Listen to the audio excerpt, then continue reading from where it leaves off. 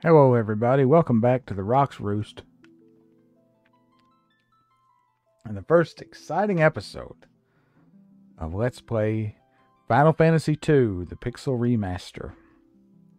Now, I just finished the first game. In fact, just a few minutes ago, I recorded my thoughts on it, and I think it's time to move on to the second game. Now, this game is sort of infamous, I guess, in the series. It is. Some people call it a black sheep. I don't know if I'd call it that. It is different. You have to remember, there wasn't really an established tradition at this point. This is the second game.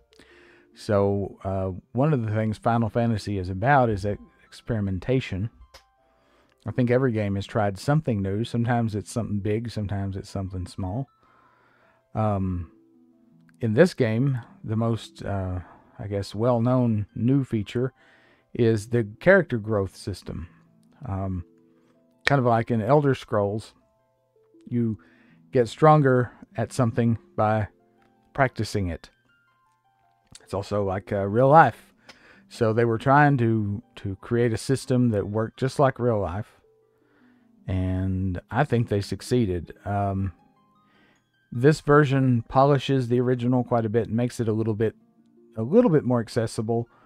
And I think basically the best way to do this is to just sit back, relax, don't worry about character growth, and just let it happen. Okay?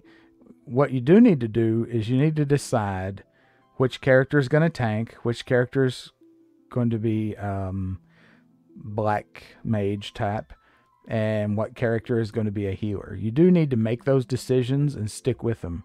And I think once you do that, if you just play, you'll be fine. I think a lot of the hate that this game gets, especially for the systems, for the growth system, is I think people get too sort of wrapped up in, oh, I've got to gain the levels, got to have the levels, because they need that number there to know if they're okay to progress. RPGs, especially older games like this, are combat and they're exploration.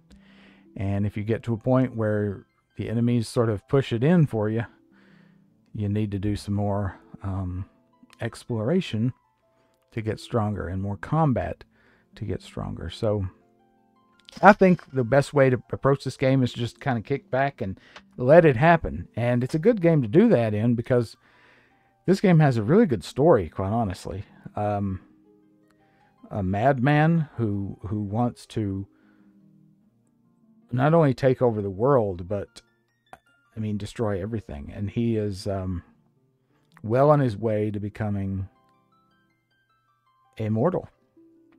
So this is the stakes have never been higher. The game is very atmospheric. At least previous versions of it have been. We'll see if this one maintains that. And it is actually a pretty dark game thematically. The Pixel remasters are very colorful, and I'll be interested to see if that affects my opinion of the atmosphere of this game. But with all that said, let's just jump in, shall we? If you've never experienced Final Fantasy II before, I'm honored that you would be experiencing it with me for the first time. So let's go. Let's press any key. I am playing on the PC. I've not modded anything except for the font. I replaced the font with the Final Fantasy VI font, which I think looks a bit better. Other than that, it's completely vanilla. I'm using a controller. Let's see, new game. So let's see, the extras. We do have a bestiary, we have a music player, an art gallery. Because it's the PC version, we have to get back to this menu to see those things. We have options. Let's see. This looks fine. I think we're fine. Yeah, okay. This is fine. Alright, go back. Let's start a new game. Okay. Unlike the first game, we have actual named characters who have kind of a backstory. All three of them have all four of them rather have a kind of the same backstory in a way. But this is a step forward for the series. The first game, the characters were blank slates, and they were representative of you or aspects of you. This time there is a little bit more characterization. Whether or not that's a good thing, that's an individual opinion. We're going to stay with the canon names: Firion, Maria, Guy or Guy, and Leon. Yes. A long-lived peace.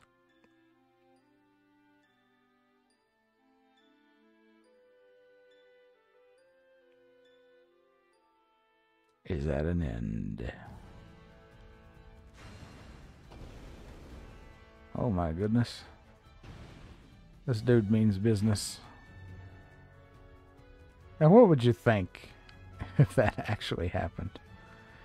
The Emperor of Palamecia has called forth monsters and has begun his campaign for world conquest.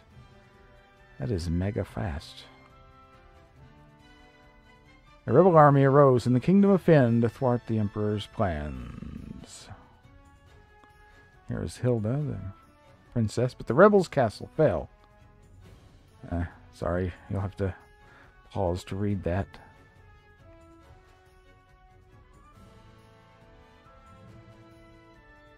Left with little choice, the rebels withdrew to the remote town of Altair. So there's Fynn. 4 youths from Fynn also found themselves fleeing the Empire. They had lost their parents at the hands of the Empire, but their escape wasn't over.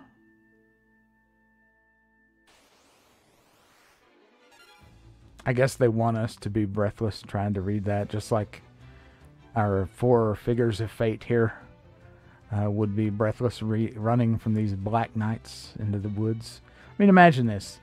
You're fleeing your hometown from these horrific forces that spawn from you know not where. You have the Emperor of Palamecia, but his power is welling up from some unknown source. And you have these horrific knights that are just charging out everywhere, and the fireballs, which we would call bombs, laying waste to everything. You're forced to flee in the middle of the night, running into the woods, where finally you're cornered. Nowhere to go, nowhere to run, nowhere to hide. So you fight.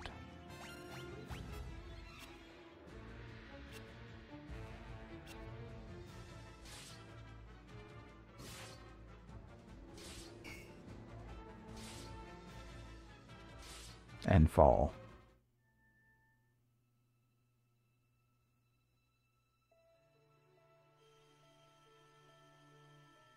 Will he live? He will. I sense a strong life force within him. He should regain consciousness soon. We found them like this on the escape from Fynn, fallen from terrible wounds. By the time we brought them here, I feared it was already too late. His life is not in danger. This sigil will strengthen his life force. We should let him rest now. Of course. We'd best be off to the meeting. I imagine they're already waiting for us. If the Empire is allowed to complete their dreadnought they're building in Bathsk, their attack will begin in earnest. We cannot sit idly by and watch. We must act. Things are not looking good. Not looking good at all.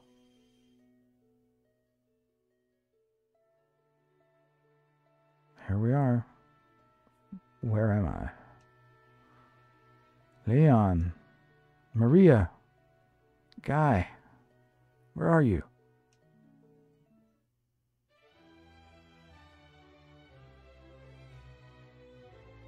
Firion, you're alive. I thought you'd... I'm fine, Maria. You seem alright too, guy, but wait, where's Leon? Princess of Fynn save us. But Leon not here. I see. Don't worry, I'm sure she's okay. He's okay. Furion's sprite looks very much like the box art. It's the first time it's looked like that. Really, it's looked similar to that in the PSP and GBA versions, but this is the most convincing we've seen so far, I think. So you've regained your strength. Very good. Your life force is strong indeed. It was you who saved us, wasn't it? Thank you. Forgive me. Oh, forgive me, Your Highness. There is something I must ask of you. Please let us to join the rebel army. Allow us to join, I think you mean. I could never allow such a thing. You know nothing of battle. You would only be throwing your lives away. You should return to your homes. But we have no homes. Not anymore. The Imperials attacked and our parents. I'm truly sorry, but that changes nothing. I cannot permit you to join our army. If you've nowhere else to go, you're welcome to stay here in Altair. If you know our password, you should be able to live here well enough. Password is Wild Rose. Remember it well. And here we go. This is one of the novel systems of the game. Is remembering passwords that open up dialogue trees. This was very innovative at the time. It's a shame we didn't get this in North America back in the day. I would have really enjoyed this. Another thing I wanted to say is the now standard trope of orphaned heroes is. I'm not sure if this is the first game to have orphaned heroes, but it's got to be an early example of that. Okay, learn. You go learn, you go Wild Rose. Anytime you see a term in red, and we are going to be getting all the achievements for this game, just like we did the first game. One of those achievements is learning all of these passwords, and some of them are missable. So there's a lot of missable stuff in general in this game. So once you've learned it, you can say it back by going to Ask and choosing. The Wild Rose is the insignia of the Kingdom of Fynn. It represents our hope for a flourishing future of strength and beauty. But what will become of Fynn now? I've heard that the Empire's captives suffer there in confinement even as we speak. Maria, your brother Leon is missing, is he not? It's possible that he's being held in Fynn as well. But Fynn is far too dangerous to travel to now. The Empire's beasts still stalk the streets. Gaining entrance to the city will not be easy. The man at my right is Minwu, the white wizard who tended your wounds. Speak with him before you leave. He may be of some assistance. And then we just go exit. And we get the button control system. Let's talk to Minwu. I see your destiny clearly. The future it holds seems closely entwined with my own. You will begin by journeying to Fynn. That is the first step toward realizing your fate. Let's ask him Wild Rose. You've wasted no time using the password. Heed well the information it will bring you. You can learn much of value by listening. I offer you one more bit of advice before you depart for Fynn.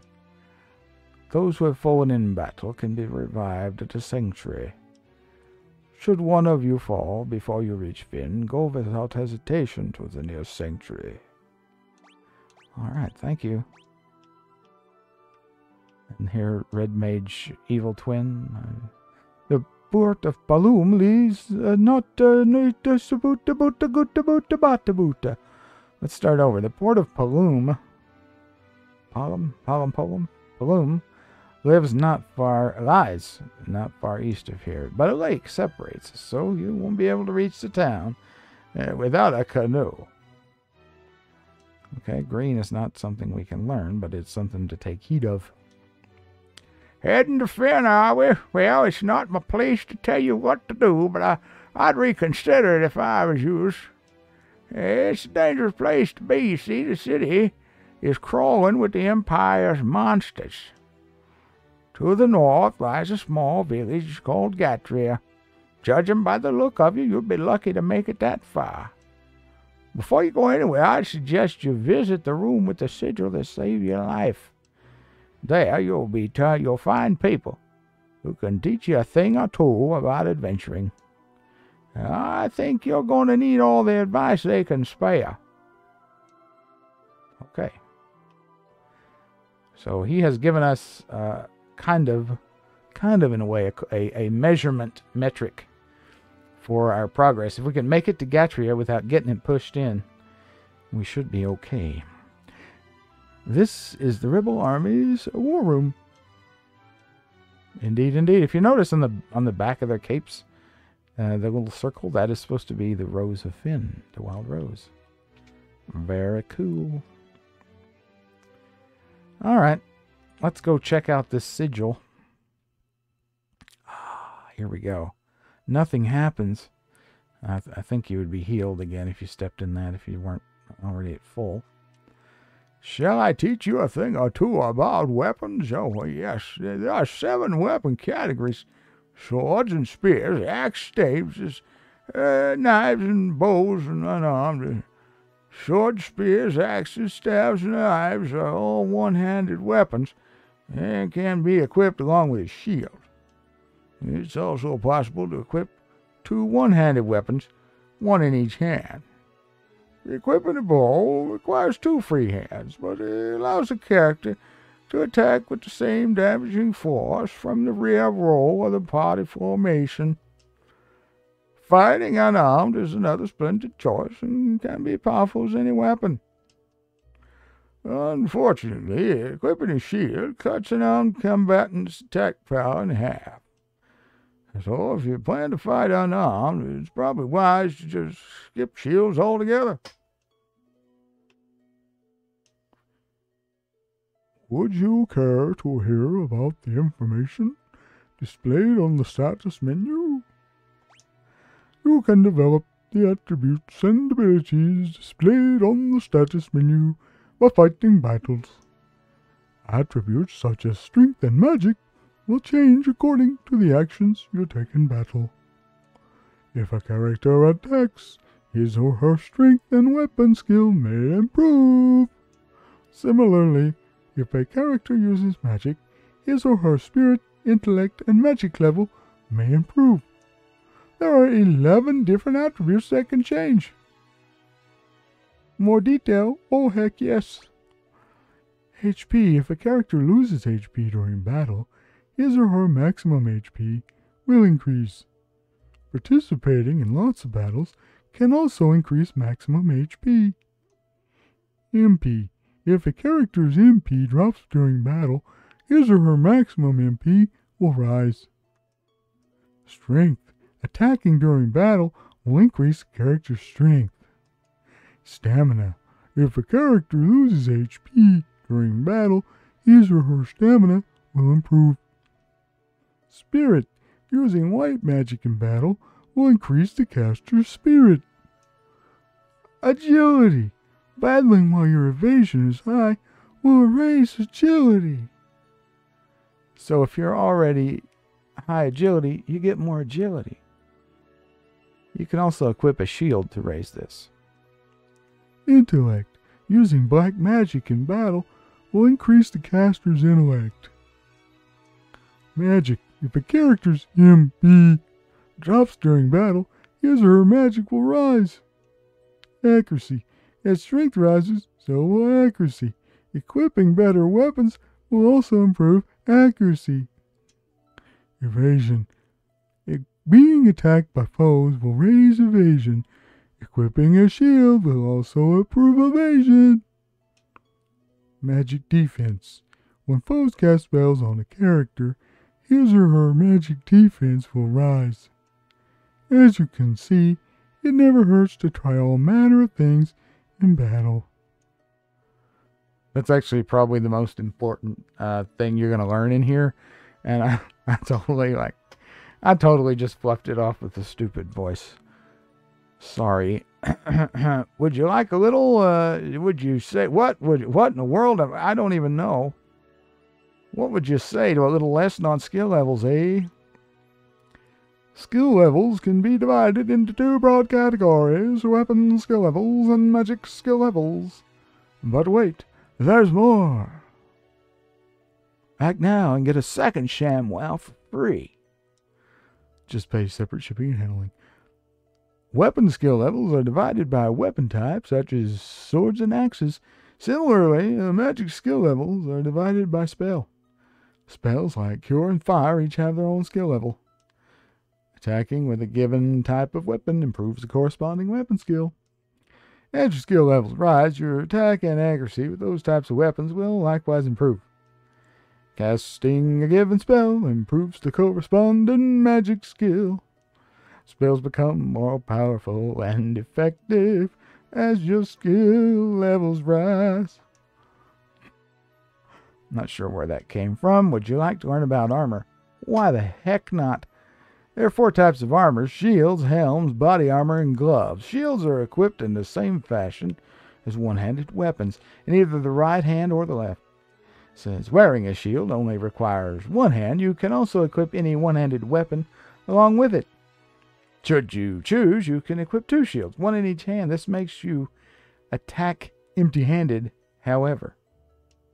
Helms are equipped on the head, gloves on the hands and forearms, and body armor, of course, on the body. Provided you can afford it, you should always keep your party protected with good armor. 2 shields also can really help with the old evasion stat. In terms of growth, that is. I don't suppose I could teach you a lesson on magic, eh? Well, there's 2 schools of magic. You see, there's black magic, and then there's white magic. See, white magic is specialized in healing and support spells. See, for example, Cure restores a HP and life revives characters who've been KO'd. See, black magic specializes on offensive spells. See, Blizzard deals ice, thunder, lightning, and you get it. You can learn both black and white in any combo you choose, but you can only learn 16 spells. Okay, don't forget that. But you can't forget the spell. You see how it works. And the forgotten spells can be learned again, but their spells reset to level 1. So use caution when forgetting spells. Nothing happens. You want to know more about the flee command, am I right? Yeah. You can escape from battles by selecting the flee command. There's no point in fighting a losing battle. No, sir. If a foe is too difficult, you're better off just fleeing off like a chicken in the woods. Boy, just run on. Think carefully before you act, okay? Shall I tell you my chest? Treasure chest can contain things like items and gil. Many treasure chests also hold rare items you'll not find for sale in any shop. But see, if you're lucky enough to come across them, you need to hold on to them, please. But treasure chests aren't all gil and glory by any means. Some chests conceal monsters lurking within. Oh, yes. There's no way to know what's inside a chest till you open it, but monsters often accompany especially good loot. Oh, yes, they do. Speaking of monsters, yes, there are many types, different types of monsters. Some monsters are vulnerable to certain types of attacks. For example, the undead are weak against fire, and aquatic monsters are weak against lightning. However, there are also monsters that absorb particular elemental attacks. Casting fire on a monster made of flame will heal it instead of doing damage. You can damage zombies and other undead with restorative items like Cure, and and items like garlic. But be careful when using spells that steal HP or MP, such as Drain and Osmose. When used against the undead, these spells can backfire and hurt you instead. How about a lesson on key terms? In the course of a conversation with someone, a particularly important word may come up. When this happens, 3 commands will appear. Ask, learn, and key items. Select learn to commit the key item to memory. You can then use ask to ask people about any key terms you learned. Keep in mind that only certain words can be learned this way. To show someone an item from your inventory, select key items. When you learn new words or find rare items, you should ask people about the words or show them what you found. Would you like me to explain the formation command to you? Use the formation command to assign characters to either the front or the rear row of the bad party's battle formation. Characters in the front row can attack using any type of weapon. Characters in the rear only do half damage when attacking with anything except bows or magic. However, they only receive half damage from enemy attacks. Assign any character to the role that's best suited for his or her abilities. Okay, so that is that. And let's see. So yeah, this is the first game in the series that has the front row, back row mechanic. Here is our menu. We can see that Fynn and Guy are in the front row. Maria is in the back row. Now, I kind of like the sprites, but I don't know how I feel about these portraits. They feel a little... I don't know. I mean, they're okay. They just... There's something about them. They feel a little mushy. I mean, they're fine. I'm sure they'll grow on me.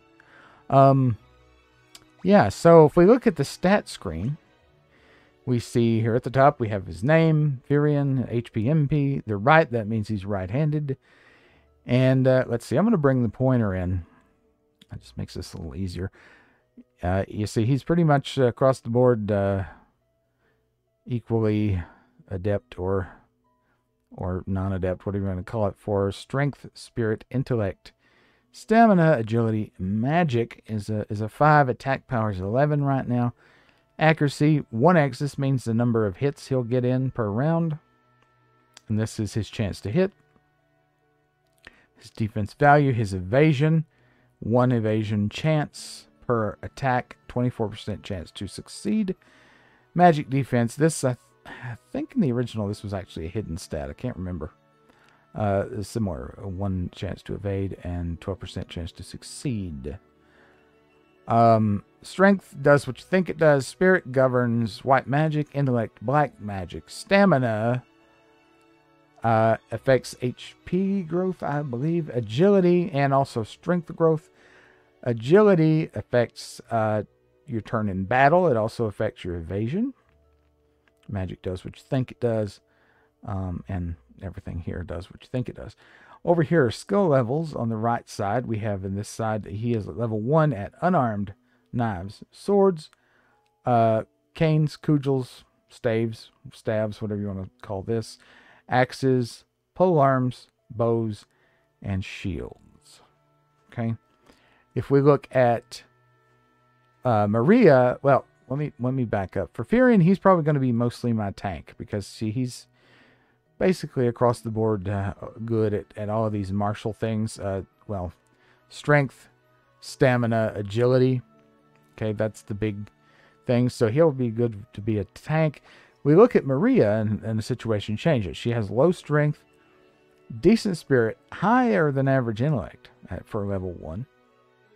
Well, there is no level 1, but for the start, right?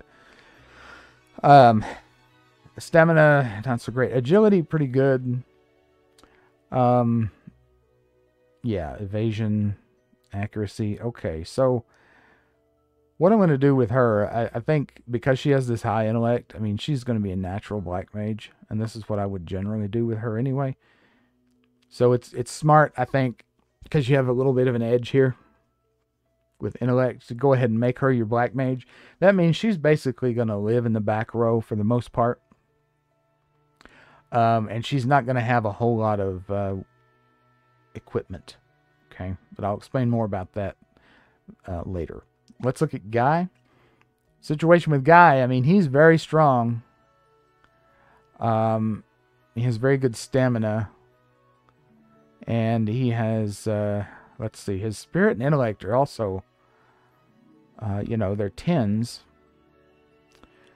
So, a guy would make a good tank as well. I usually make him the healer, because if you look at the agility, you see Furion has a 10 for agility. A Guy has a 5.